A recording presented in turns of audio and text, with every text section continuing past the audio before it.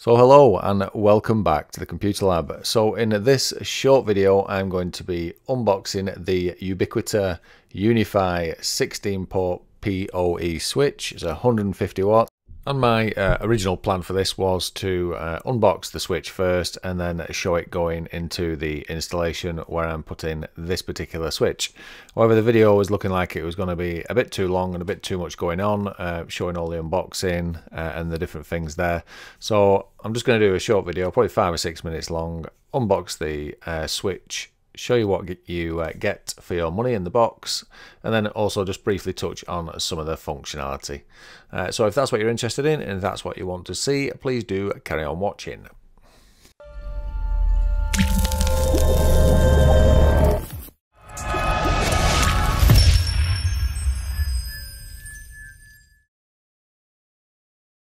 Okay, so let's get this Ubiquiti Unifi model US-16-150 watt unboxed. It comes in a sleeved box. We'll flip it over first and just have a quick look at the features. So the usual sales spiel on the back here. I've got the features and the package contents. Not going to go into much detail, but we'll zoom in and just run through what you get. So the features of this particular switch, 16 gigabit. This is a 16 port. You can get the 24 as well. This is the 16 one, all gigabit. RJ45 ports, auto sensing, IEEE 802.3 AF/AT POE, power over Ethernet, and it's got configurable 24 passive POE as well. It's got the two 1G SFP ports, so your fiber ports, 18 gigabytes per second, a total non-blocking throughput, RJ45 serial console port on the back, which is all managed with the Unifi controller.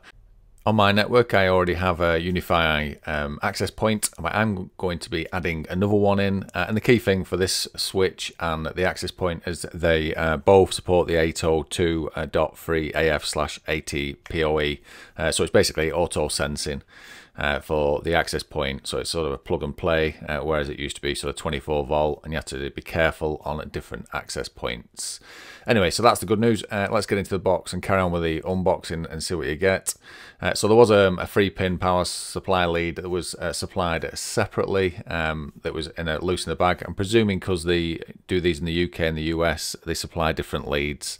And there's a gap on the right there in the foam, which I'm presuming normally if you was buying in the US, you might get that lead included. But I did get the UK plug. It was just on a separate sort of kettle lead 3-pin plug. These are the two tabs that for rack mounting the switch, which I will be doing. So these screw onto the sides.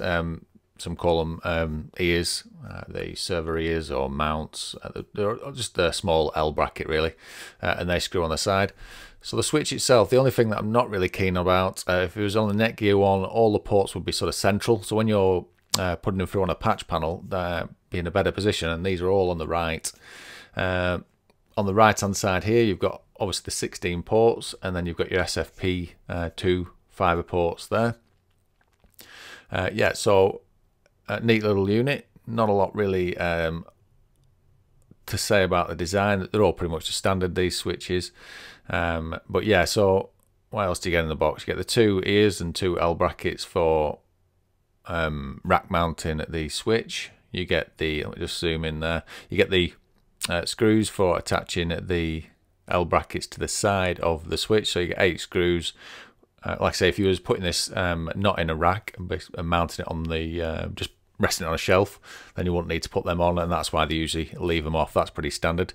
They also supply the cage nuts, so that's I mean, most of the well-known switch manufacturers supply cage nuts and screws, but it's good that they're in there, and they're the screws that go through your ears when you're rack mounting it. These look like the rubber feet. So these, you can stick these on the bottom of the Unifi switch. So you can basically just sit it on a shelf. So 4 little rubber feet, and you also get the quick start guide. So let's just quickly just zoom in here. I'll just run through the visuals and get it to zoom in. There we go. I'll just quickly run through the visuals on the front.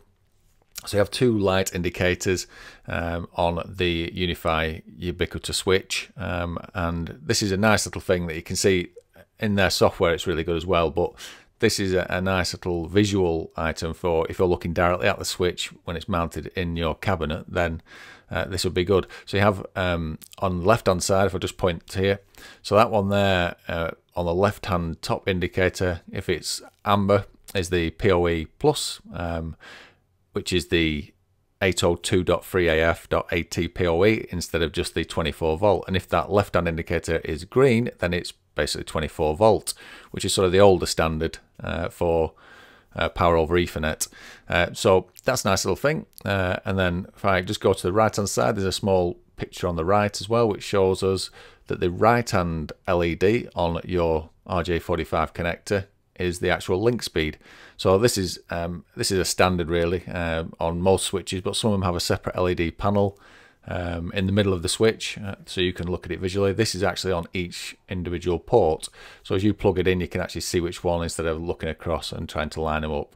So this is, again, if it's amber, it's 10/100 megabytes per second, or if it is right hand side is green, then you go to 1000 megabytes per second. And then just to the right of that, you have the SFP 1 and 2, the small form factor pluggable plugs with the green indicators in between to show when they are connected. Okay, so that is it. I hope you enjoyed the video. If you did, please do hit a like. Also hit me up with any comments below, and please do subscribe to my channel. If you're interested in this switch, I will be doing it in my next video, installing it and provisioning it on my Unifi network.